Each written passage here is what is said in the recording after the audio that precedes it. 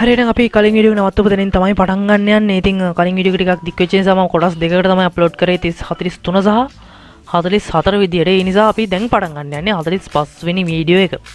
ඉතින් මේකදී අපි කරන්න යන්නේ දැන් අපි කලින් වීඩියෝ එකේදී බැලුවා කොහොමද පැය 24 ක්‍රමයට වෙලාව පෙන්වන්නේ කියන එක ගැන. ඉතින් අපි සාමාන්‍ය පැය 24 ක්‍රමේ භාවිතා කරන්නේ නැහැ. අපි සාමාන්‍ය පැය 12 ක්‍රමයට තමයි වෙලාව කියන්නේ. ඉතින් මේ වීඩියෝ එකේදී අපි බලන්න යන්නේ කොහොමද පැය 12 ක්‍රමයට වෙලාව පෙන්වන්නේ කියලා. ඉතින් ඒකට අපි තවත් අලුතෙන් මෙතඩ් එකක් හදන්න තමයි යන්නේ. ඉතින් අපි කලින් කෝඩ් කරපු ප්‍රෝග්‍රෑම් එක තමයි මේ තියෙන්නේ. මම ඔරෙන්ජ් කියන ක්ලාස් එකේ මම මේකේ පහළටම ඇවිල්ලා තවත් අලුතෙන් මෙතඩ් එකක් හදනවා. මෙන්න මේ විදිහට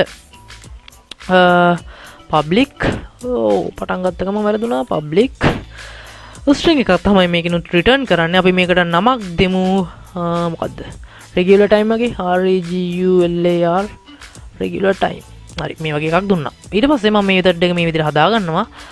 මෙතනිනුත් දැන් අපි අර කලින් වගේම string format එකකින් value එකක් return කරන්න තමයි යන්නේ. ඉතින් මම return කරන්න කියලා දෙනවා return return string string.format string format එකකින් return කරන්න කියලා value එකක් දෙනවා මේ විදිහට. ඊට පස්සේ ඔන්න return කරන්න ඕන පිළිවෙල මම කියනවා මෙන්න මෙහෙම. අපිට ඉස්සෙල්ලාම ඕන පැය return කරන්න. ඉතින් පැය 12 පැය 24 ක්‍රමයට නම් return කරනකොට අනිවාර්යෙන් පැය ඉලක්කම් දෙකකින් පෙන්වන්න ඕන. හැබැයි පැය 12 ක්‍රමයට එහෙම ප්‍රශ්නයක් නැහැ. අපිට තනි ඉලක්කමින් උනත් පෙන්වන්න පුළුවන්. ඉතින් ඊට පස්සේ ඔන්න පැය return කරන්න මම මෙහෙම දුන්නා. ඊළඟට විනාඩි return කරන්න ඕන අනිවාර්යෙන්ම ඉලක්කම් දෙකකින්. ඒ නිසා මම මේක මේ විදිහට දෙනවා. අපි මේව කලින් කතා කරලා තියෙනවා. ඊට පස්සේ තප්පරත් ඉලක්කම් දෙකකින් return කරන්නේ මම මේක මේ විදිහට දෙනවා. ඊළඟට පැය 12 ක්‍රමයට පෙරවරුදු පස්වරුදු කියලා කියන්න ඕනේ. ඒ නිසා AMද PMද කියලා කියන්න ඕනේ. ඒකට මම string එකක් return කරන්න ඕන නිසා මම මේක මෙන්න මේ විදිහට දෙනවා space එකක් තියලා. හරි. ඊළඟට දැන් අපි බලමු මේවට කොහොමද variable වල තියෙන value pass කරන්න කියන එක ගැන. මම මෙතනින් කමා එකක් දානවා. ඊළඟට අපි කරන්න ඕන ඉස්සලාම පැය තමයි අපි set කරන්න ඕන. ඉතින් පැය set කරනකොට ඔයාලා දැනගන්න ඕන පැය 24 ඔරලෝසුවෙන් නම් රෑ 12ට පෙන්වන්නේ 0.4ක් තමයි පෙන්වන්නේ. ඉතින් හැබැයි අපි සාමාන්‍ය භාවිතා කරන පැය 12 ක්‍රමයට නම් රෑ 12 කියන්නේත් අපිට 12 කියලා තමයි පෙන්වන්නේ. ඉතින් ඒ වගේම දවල් 12 පෙන්වන්නේ ඔරලෝසු දෙකෙන්ම 12 කියලා. ඉතින් මේකට ගැලපෙන විදිහට අපි ප්‍රෝග්‍රෑම් එකක් හදන්න ඕන. value pass කරන්න ඕන පැය වලට. ඒක කරන්නේ මෙන්න මේ විදිහට. මම කියනවා අපේ hour කියන variable එකේ තියෙන value එක 0යි නම් ඒ කියන්නේ වෙලාව රෑ 12යි කියන එක පැය 24 ක්‍රමයට එහෙම නැත්තම් කියලා කියන්නේ මම or operator එක use කරනවා. ඊට පස්සේ මම කියනවා hour කියන variable එකේ තියෙන value එක 12 නම් ඒ කියන්නේ දවල් 12 නම් මම කියනවා අපේ සාමාන්‍ය වෙලාවේ සාමාන්‍ය ඔරලෝසුව වෙලාව මෙතන ඔයාලට පේන්නේ නැහැ. මම පොඩ්ඩක් මෙහෙට ගන්නම්. සාමාන්‍ය ඔරලෝසුව වෙලාව අනිවාර්යයෙන්ම 12යි කියලා පෙන්වන්න කියලා කියනවා. එහෙම නැත්තම් මම කියනවා hour කියන variable එකේ තියෙන value එක 12න් බෙදලා ඉතුරු වෙන අගේ return කරන්න කියලා. ඉතින් මේක දැන් ඔයාලා දන්නවා modulus කියලා කියන්නේ අපි ඒවා ගැන කලින් කතා කරා. මේකෙන් ගන්නේ යම් කිසි value එකක් බෙදුවට පස්සේ ඉතුරු වෙන අගේ ගන්න තමයි අපි මේ සංකේතය පාවිච්චි කරන්නේ. හරි. ඉතින් අපි මෙතන පුංචි කතාවක් කියලා දෙන්නේ. අපි මේක ශිෂ්‍යත්ව කාලේදී ඉගෙන ගන්නේ. ඉතින් මේක ඔයාලට තේරෙන්නේ නැත්තම් මම දන්නේ නැහැ. ආයි පාරක් ශිෂ්‍යත්වයට යන්න වෙනවා. මෙතනදි වෙන්නේ දැන් මම මේ කියලා තියෙන දැන් හිතන්නකෝ පාන්දර නෙමෙයි දවල් 1යි නම් වෙලාව අපි පැය 24 ක්‍රමයට කියන්නේ එක 13යි කියලා. හැබැයි අපිට සාමාන්‍ය අපි පාවිච්චි කරන ක්‍රමයට ගන්න නම් අපි කරන්නේ 13 බෙදනවා 12න් ඉතුරු වෙනවා එකක්. එතකොට වෙලාව 1යි. ඒ ක්‍රමය තමයි මම මේ මෙතන අපේ කෝඩ් එක විදිහට මේ කෝඩ් එකේ ටයිප් කරලා තියෙන්නේ. ඉතින් මේක ඔයාලට තේරුම් ගන්න පුළුවන්. ටිකක් හිතලා බලන්න මේක තේරුම් ගන්න පුළුවන් පුංචි දෙයක් තියෙන්නේ. ඉතින් ශිෂ්‍යත්ව කාලේ තමයි ඉගෙන ගත්තේ මේක හරියටම. එහෙනම් ඊළඟ එක. ඔන්න පැය ගාන අපි සෙට් කරා. ඊළඟට මිනිත්තු ගාන සෙට් කරන්න එච්චර අමාරු නැහැ. මොකද පැය 24 ක්‍රමයට ගත්තත් පැය 12 ක්‍රමයට ගත්තත් මිනිත්තුම තමයි. ඒ නිසා මම minute මිනිත් කියන එක මම මේ විදිහටම දෙනවා. වෙනසක් වෙන්නේ නැහැ. ඊළඟට තප්පරත් ඒ විදිහමයි second second ඒකත් දුන්නා. ඊළඟට තව එකක් අපි සෙට් කරනවා අලුතෙන් amද pmද කියන එක. ඒක චෙක් කරලා බලන්න මෙන්න මේ විදිහට. hour කියන variable එකේ තියෙන value එක 12ට වඩා අඩුයි නම් ඔයාලා දන්නවා වෙලාව ඔයාලට පේන්නේ නැහැ නේ මම ටයිප් කරගෙන යනවා. hour කියන variable එකේ තියෙන value එක 12ට වඩා අඩුයි නම් අපි set කරන්න ඕන am කියලා. එහෙම නැත්නම් 12ට වඩා වැඩි නම් ඔයාලා දන්නවා අපි set කරන්න ඕන pm කියලා. හරි. ඉතින් ඕක තමයි අපේ අලුතෙන් අපි හදාගත්තු method එකෙන් වෙන්නේ. හරි එහෙනම් දැන් අපි යන් අපේ main method එකේ තියෙන apple class එකට ගිහලා අපි මේ කලින් එකේ තිබ්බ කොටස මම මේ විදිහට අයින් කරගන්නවා. මේක අපිට ඕන වෙන්නේ නැහැ.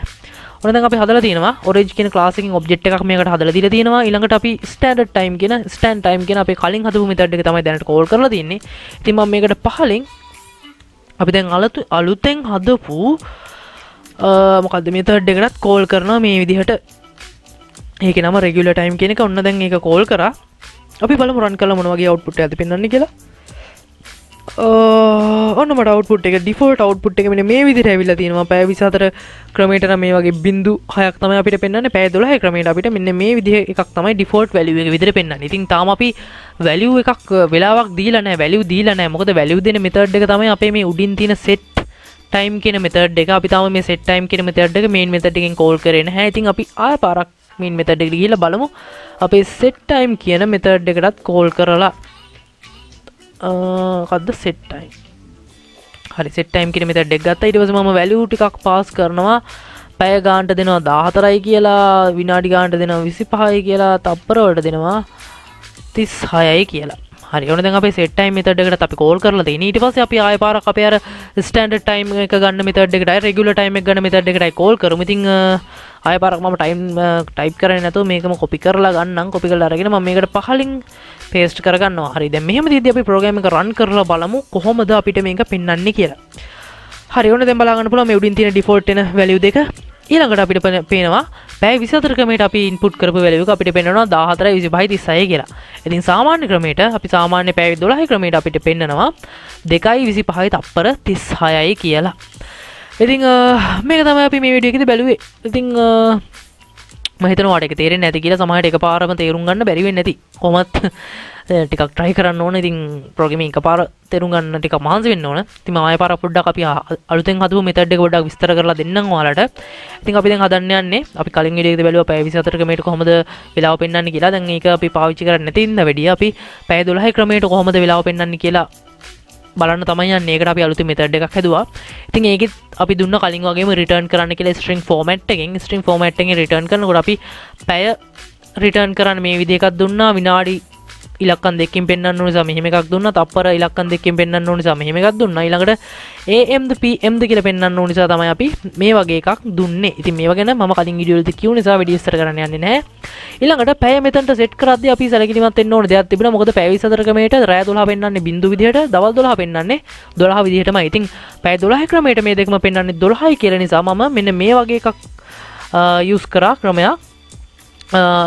hour කියන variable එකේ තියෙන value එක බිංදුව හෝ hour කියන variable එකේ තියෙන value එක 12 නම් මම කිව්වා 12 return කරන්න. එහෙම නැත්නම් hour කියන variable එකේ තියෙන value එක 12න් බෙදලා ඉතුරු වෙන අගේ return කරන්න කියලා මම මෙතනට දුන්නා.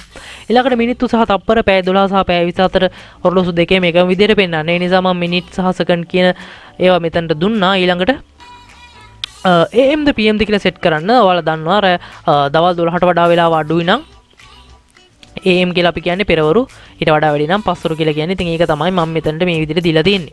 හරි. ඊට පස්සේ අපි කරේ main method එකට ගිහිල්ලා ඒ දෙක මේ විදිහට call කරා නිකම්ම සාමාන්‍ය විදිහට. ඊට පස්සේ value set කරන method එකකට call කරලා ආයෙ පාරක් අපේ අර method දෙකටම පැය 24 පෙන්නන method එක මේක, පැය 12 ක්‍රමයට පෙන්නන method එක මේක අපි මේ දෙකටම call කරා. ඉතින් දැක්කා ඔයාලා මොන වගේ output එකක්ද ආවේ කියන්න.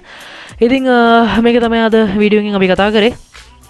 මම හිතනවා මේක තේරෙන්නේ නැති කියලා. හොඳ ප්‍රැක්ටිස් එකක් අපි කලින් ඉගෙනගත්තු දේවල් එක්ක එකතු කරලා ටිකක් අලුත් වැඩක් කරන්න. ඉතින් මේ වගේ ප්‍රෝග්‍රෑම් හදන එක ඔයාලට හොඳයි. මොකද එතකොට අර ඉගෙනගත්තු දේවල් නිකන් තියරි විතරක් පාඩම් කරනවා වගේ කරන්න බෑ. ප්‍රෝග්‍රෑමින් කියන එක ප්‍රැක්ටිස් කරන්න ඕනේ. ඉතින් මේක මම හිතනවා ඔයාලට හොඳ ට්‍රේනින්ග් එකක් වෙන්න ඇති කියලා. ඉතින් මේක අපිට ඉස්සරහට අපි ඉගෙන ගන්න යනකොට ඕන වෙනවා. මේ ප්‍රෝග්‍රෑම් එක තමයි මම යූස් කරන්නේ. ඒ නිසා ටිකක් මහන්සි වෙලා try කරන්න මේක තේරුම් ගන්න. සමහර විට වීඩියෝ එක ඩවුන්ලෝඩ් කරගන්න ඔයාලට ඩවුන්ලෝඩ් කරගන්න chance එක දීලා තියෙනවා. ඒ නිසා වීඩියෝ එක ඩවුන්ලෝඩ් කරගෙන බලන්න. වීඩියෝ එක 10 පාරක් හරි කමන්න නැහැ බලන්න. ඉතින් වීඩියෝ එක හොඳයි නම් like කරන්න. මොන හරි ප්‍රශ්න තියෙනවා නම් කමෙන්ට් එකක් දාන්න. මම ටයිම් තියෙන විදිහට ඔයාලට උදව් කරන්නම්. එහෙනම් ප්‍රෝග්‍රෑමින් ඉගෙන ගන්න යාළුවෙක්ටත් බලන්න වීඩියෝ එක share කරන්න. අපි ඊළඟ වීඩියෝ එකෙන් ඉක්මනටම හම්බෙමු. channel එක subscribe කරලා තියාගන්න.